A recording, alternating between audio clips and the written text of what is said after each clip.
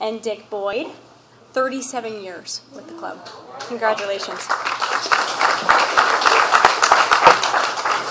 So at this time, I'd like to introduce our program. So our district governor, Ken Howell,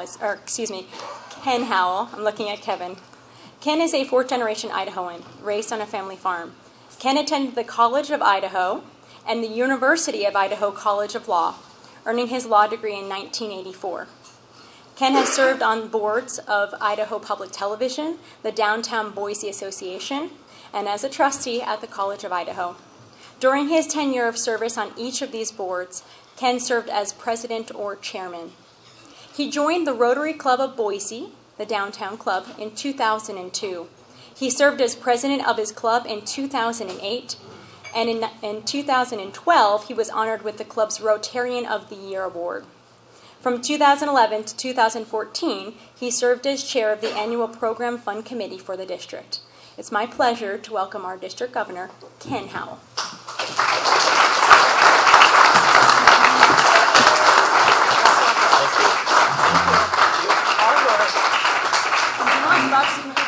No, I'll get rid of the box. I'll get rid of the box. I think you can see me. President Michelle and my fellow Rotarians, it's a privilege to be here in the Rotary Club of Twin Falls and address you today. And it's great to see such a great turnout here. I met with your board last night, and we had a great board meeting, and we covered a lot of the metrics of your club, a lot of the detail and information about your membership and your foundation giving. And the good news for you is I'm not going to cover any of that today. That's up to your board to address that with you at a club assembly at another time. And then after the board meeting, I went back and checked into the motel to stay here overnight for today's board meeting. And I was a little worried about what actually might happen here today. As I was checking in, the clerk asked, well, what brings you to town? And I said, well, I'm here to attend the Twin Falls Rotary Club meeting.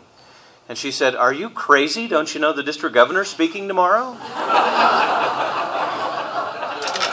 It's the only Rotary joke I know. So, the Rotary Club of Twin Falls has a very long and storied history in our district, and I hope you all know that you were only the second Rotary Club chartered in our district and in Idaho. And so your charter date was February of 1918. So you folks have been around a long time in this area, and you've done a lot of good. Back in 1965... Quick question for the Centennial Committee. Is Idaho Falls in front of us or Pocatello? Neither. Who is it? Boise. Okay. So you've got a very, very long history. In 1965, back when our district was part of what was then numbered District 540, a gentleman by the name of T. Earl Pardo put together a history book of all the clubs then existing in the district. And so he wrote around to all the Rotary clubs and he asked them to send in a little bit of history about the Rotary Club. And he compiled a book, which a number of years ago I picked up as a great bargain on eBay. And it's a lot of fun because this is a snapshot of your club in 1965. And the one thing that I'm really sorry about is even though Ed Koster's now in your club and has been in your club for a long time, what this history book reveals to me is that Ed actually was a member of the Gooding Rotary Club in 1965, and his name is listed in the roster of members there. He's not listed in the roster of members in your club. But what I want to do is just take a couple of minutes and read for you what your club said about itself in 1965. But first, the officers in 1965, when this history was written, President Richard Cook, and Richard assures me that it's a different Richard Cook, Hugh Call, Jim Kinney, Olene Siemens, Robert Warburg, and directors were Bill Langley, Dan Obenchair, William Powell, and Ted Smith. And this is what your club had to say about itself. In January of 1918, a committee of the Salt Lake City, Utah Rotary Club took a trip to southern Idaho to promote Rotary in this part of the country. At that time, the Boise Club was the only Rotary Club in southern Idaho. Twin Falls was among the places visited, and a committee of local businessmen was formed to study the possibility of forming a Rotary Club in Twin Falls. Invitations to join the Twin Falls Rotary Club were accepted by 22 businessmen, and on February 7, 1918, the commercial club rooms served as the place, and the Twin Falls Rotary Club was formed with 20 members present, being the 379th club in Rotary. That's worldwide, by the way. Their charter being earlier than either Pocatello or Idaho Falls clubs, which were formed about the same time by the same committee. The first weekly luncheon of the club was held on Wednesday, February 27, 1918, at the Rogerson Hotel dining room with 20 members present. The club belonged to the then 5th District in Rotary International, which comprised the states of Utah, Montana, and Idaho. District governor at that time was George O. Relf, manager of the Hotel Utah. One of the first things discussed by the new club was the condition of the roads in the vicinity. A good roads committee was appointed, and from this discussion, eventually the Twin Falls Highway District was formed in August of 1918. In the early days of the club, its members were concerned mainly with programming various community betterment projects, among which were getting acreage for the new sugar factory, building the UP Railroad to Wells, Nevada, and starting and sponsoring the Boy Scout program in this area. The club also promoted a crippled children's clinic, to which over 160 children were brought for examination, and raised $1,000 to send one crippled child to the Mayo Clinic. The only charter member now living is Stuart Taylor. Cap Kringle, who joined in 1922, and Ralph Pink, who joined in 1923, are also still members of the club. Present membership is over 95 members, and the club for several years has been a 100% Rotary Foundation Fellowship participant. Twin Falls is the medical center for southern Idaho and northern Nevada midway between Boise and Pocatello. Its blue lakes are world famous, being crystal clear and fed by springs. The town has two distinctive organizations, the Golden Age Club for retired folk, Newcomers Club for new registrants to bring friendship to the newly arrived. Twin Falls is a growing city and has become an excellent center for Rotary conventions. So that's what your club said of itself in 1965, and of course since that date, your history and legacy in Rotary has only grown, and you are a very important club in our district, and certainly a very important club in this area. So congratulations on your longevity, and I hope that I get invited to your 100th anniversary party here in a couple of years. I want to next talk to you a little bit about one of the signature programs of Rotary and our Rotary clubs. It's called Polio Plus. You may have heard of it.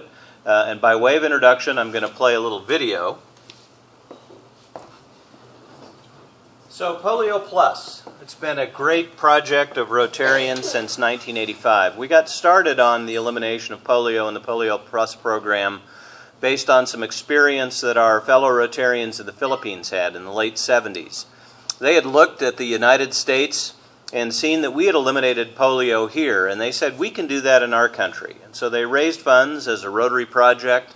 They purchased the inoculation drops, and in a few short years they managed to eliminate polio in the Philippines.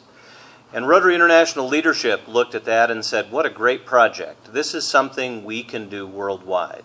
And so they set about to organize the Polio Plus program, launched in 1985 with the express goal of elimination of polio in the world. And in a few short years, we did have some great successes. We eliminated polio in Central America and South America, across the countries in Europe where it remained endemic, and then we started having some slowdowns. Africa was difficult. The Middle East and East India was difficult. But we kept at it, and we've kept at it for a long time. It's been over 30 years now. And in fact, this spring, Bernadine and I went up to the Butte, Montana Rotary Club for their 100th anniversary. And at that anniversary party, Ron Burton, past president of Rotary International, was speaking to them. And among other things, he talked about polio, and he said something that just about made me fall out of my chair. He said, you know what? I am sick of talking about Polio Plus. And we kind of all looked at each other and said, wow, that's a pretty bold statement for something that's our signature program. But he went on to explain, no one in Rotary thought, when we got started on this project, that 30 years later we would still be talking about polio being endemic in this world. And yet we are. But the news is very, very good. I'm sure you've seen the news that earlier this year the country of Nigeria was declared polio-free. In fact, there's not been a case of polio caused by the wild virus in the entire continent of Africa in over 13 months. This was a country that if you would have asked our partners at the World Health Organization which were the last countries in the world that would have polio eliminated, they would have told you India and Nigeria. India because it's the most populated country on earth with not very good sanitation conditions, and Nigeria, a country with almost no infrastructure whatsoever. And yet we have done it in Nigeria. Polio has been eliminated, and in 2 more years, if there are no cases in that country, it will be certified by the World Health Organization as polio-free. There are only 2 countries left in the world where polio is endemic, in Pakistan and Afghanistan, and even then only in the tribal regions of those countries. And yet the news even there is very good. So far this year in Pakistan, there have been 31 cases of polio. At this time last year, they had over 300. So far this year in Pakistan, there have been 9 cases of polio. At this time last year, there were over 30. That's it. So far this year, in the entire world, there have been 41 cases of polio caused by the wild virus. And the news is even better than that. Just a couple of weeks ago, it was announced that the wild polio virus 2, and if you may know, there's 3 different types of wild polio virus, identified by the imaginative names wild polio viruses number 1, 2, and 3. But the wild polio virus number 2 was declared eradicated from the world, has not been seen since 1999. Wild polio virus number 3, the last case was that case in Nigeria over 13 months ago. There's 1 wild polio strain present left on Earth in Pakistan and Afghanistan. And we as Rotarians are committed to the ultimate elimination of that disease. And with your help, and I can tell you that the Twin Falls of Rotary Club has been incredibly supportive of the Polio Plus program. With your help, we will eliminate polio in the world, and we will do it in pretty short order. I was in Denver earlier this year at a conference, and our partners that work in the elimination of polio say now that we are talking about the possible elimination of polio in months, not in years. When we say we are this close, we really aren't kidding. And with your help, we'll get there. And I applaud you for the work you've done in Polio Plus in the past, and I ask you to continue it for the next few years while we fully and finally eradicate this disease. A number of years ago, I was asked to consider leadership in our district, and I was asked to think about serving as district governor in the district. And I'll tell you, when I was first asked that, I kind of laughed it off. I said, there's no way. You know, I'm still fully employed. I'm a lawyer. The lawyers in the room, of course, know that we sell our time by the hour. It's our stock and trade. I said, I don't see any way how you could be district governor and still be employed. You had to be retired to spend all the time you needed to travel around to our 43 clubs and do all of the other things that you do as district governor. And so really, I kind of laughed it off.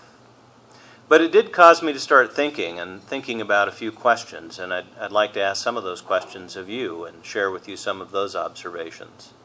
And the first question that it really caused me to ask was a question I asked myself, and I ask of you. Why are you a Rotarian? Why Rotary? What is it about this organization, opposed to all of the other possible service organizations, is it that draws us to it and causes us to remain in Rotary? There are a lot of other service organizations. If we all think for half a minute, we can name a bunch of them. There's Lions, there's Kiwanis, and they all do good work. And I thought for a while, well, maybe it was because of our international service, Rotary International. We're known for doing international projects like Polio Plus. And yet other organizations, such as Kiwanis International is their name after all, do good things internationally. Lions do good things internationally with their vision and sight program and eyeglasses program. So I knew that really wasn't the mark of distinction for Rotary, and I thought more about it. What was it about Rotary that drew me in, and what is it that draws you in? And as I was thinking about that, I thought about some people that I knew, and I want to talk to you about them a little bit. The first was this man, and I hope you all knew him. This is Dick Fields. Dick passed away a couple of years ago. Dick was former district governor in our district and a founding partner in the Boise law firm of Moffitt Thomas. Dick was a fine lawyer, and I'd known Dick ever since I first started practicing law, and we represented co-defendants in a lot of medical malpractice cases. And I knew Dick's fine reputation as a lawyer and his great skill. But I didn't know anything about him as a Rotarian until many years later when I joined the Downtown Rotary Club, and Dick was a member of that club, and I got to know him as a Rotarian and all the great work he did. Dick and I served on a couple of different district committees, and we didn't live too far apart in Boise, so we often carpool to these district meetings. We'd drive down here to Twin Falls or on down to Pocatello. I spent a lot of time in a car with Dick. And one day it occurred to me to ask him, Dick, how in the world did you manage to serve as district governor when you're still a practicing lawyer? How do you make that work? And Dick told me a story that I didn't really know. Dick and his wife Shirley had a great personal tragedy in their lives. One of their daughters was murdered. The murderer of their daughter was their son-in-law. And the son-in-law was tried for that crime and found not guilty by reason of insanity. And you can imagine what a terrible, horrible time that was in Dick and Shirley's life. And what Dick said was being district governor saved his life. It was an opportunity for him as he traveled around to the clubs in our district to see the good that Rotarians do in our state and in our district and internationally, and to be uplifted by the work that Rotarians do and counterbalance some of the terrible things that were going on in their lives. And actually that really struck me, because up until that point I was kind of viewing the job as all a one-way street, right? You give and you give. And yet we all know as Rotarians that in service we give and we receive. We don't do service just because we like to give. We get something back from it, even if it's just a feeling of knowing we've done good in our community or in our world. And I can tell you personally that one of the great joys of this job has been traveling to all of our clubs, visiting parts of our state that often I've just driven past on the freeway, visiting people like you, and getting a better understanding of what our Rotary clubs are doing in their communities. It's an incredible, incredible opportunity, and I'm very grateful that I agreed to do it.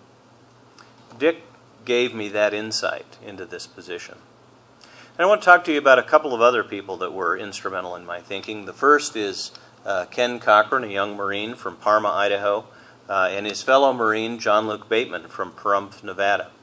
I want to talk to you first about Ken. Ken, as I said, is from Parma, graduated from Parma High School, came from a good military family. His mother was in the Army, his father a former Marine, had a sister who was in the Army medics. Always wanted to be a Marine. And so right after high school, he signed up to join the Marines, and after training in the United States and in Japan, was deployed to a forward operating base in Pakistan, near the Afghanistan near the Pakistan border, where he met his fellow Marine, John Luke Bateman. Ken is an engineer in the Marine Corps, and these forward operating bases, you may know, are really not so small cities that are established in the middle of nowhere, and they have nothing when they first set up. They bring everything with them, entire infrastructure, including sewer, water, and electricity. And Ken's job was to take care of the sewer systems in that camp. And I guess because it involved liquids, he was also responsible for fueling of the generators. And these generators are huge railroad car size affairs, and they have banks of them that supply electricity to this small city called a forward operating base. And in fact, they have enough electricity that they run some lines to some of the local communities to act as sort of a goodwill gesture to provide them a steady source of electricity that they don't otherwise have. And one morning, Ken was walking to refuel these generators, and as he was walking to the generators, he came in contact with one of those electrical lines, and he was electrocuted. And John Luke Bateman saw him and came to his aid and also contacted that line and was electrocuted. Now, I thought about these guys because Ken was my nephew. And I don't tell you that because I want you to feel sorry for me or anything. I've come to peace with Ken's service as a Marine and his decision. He died doing what he loved. He loved being a Marine. And yet what really struck me about this as I thought about these guys was I was being offered a position of authority and respect in the district, and I was hesitating because I thought it might cost me some income. That contrast really struck me. And you'd think that that'd be enough, but I can tell you that really wasn't what caused me to agree to serve as your district governor. I was at a meeting of our club, much like a meeting of your club here, and I saw something on one of the flyers on the table that I had seen 1,000 times, and I had said 1,000 times, and I know that you as Rotarians have seen this and said it 1,000 times on your own, and it was this: service above self. That's what we do as Rotarians, and I submit to you that this is really the distinguishing characteristic that differs Rotarians from all of the other service organizations. I know of no other service organization that says of itself, we serve above ourselves. We serve when it is not convenient to us. We take our time and our money when we would rather spend that time on ourselves or our families, and our money on ourselves and our families. And we serve despite that loss and despite giving that away. This is something really that distinguishes Rotarians, and I know from the projects that you do in your club and in your community, you adopt this motto as well. This January, Bernadine and I were in San Diego where we attended what's called the International Assembly. International Assembly is the final training for district governors. All 535 district governors from around the world are brought together.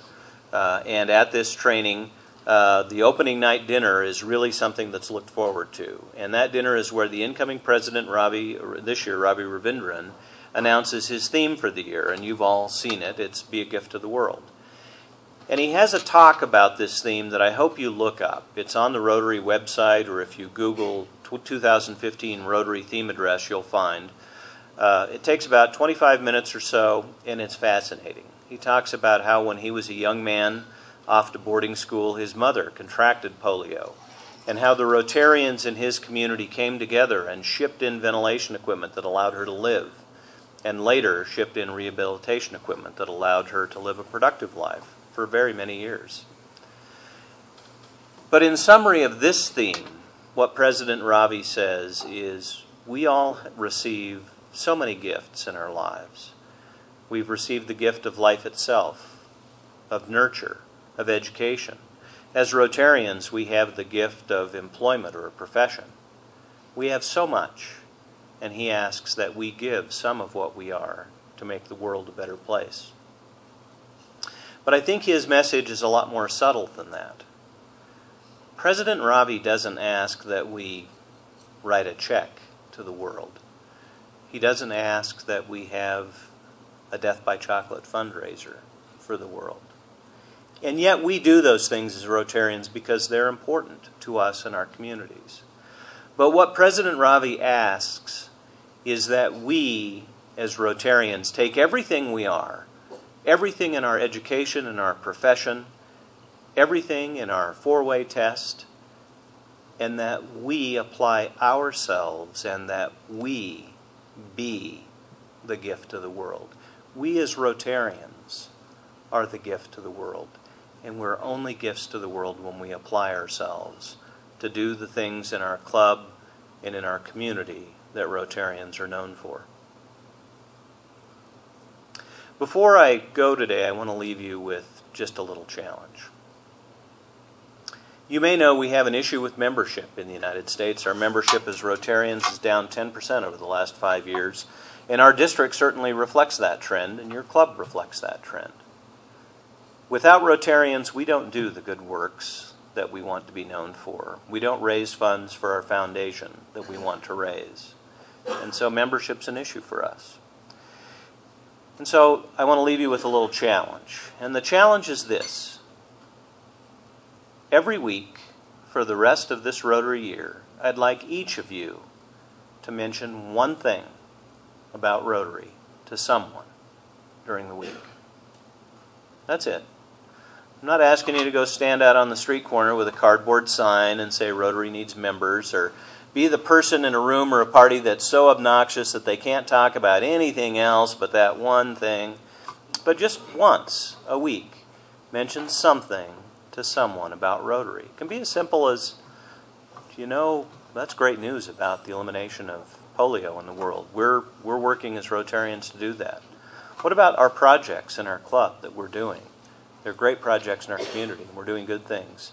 It could be to the person that you're standing next to in line in the grocery store, at the gas station, or a coworker. Just one thing, once a week. If we all in our district, all 1,815 of our Rotarians, do this, we will elevate the profile of Rotary in our district. We'll create such a buzz in our district about everybody hearing something about Rotary all the time, people are going to start asking questions. What's all this good stuff I hear about Rotary? Maybe I ought to check it out. Maybe I ought to be part of it. Maybe I ought to help. I hope you accept that challenge. I know that the Twin Falls Rotary Club is one of our very bright stars in our district. You've done very good work for nearly 100 years now, and I know that you will continue to prosper in this community. You will continue to serve above yourselves, and I know that as you go forward today, you will continue to be a gift to the world. Thank you.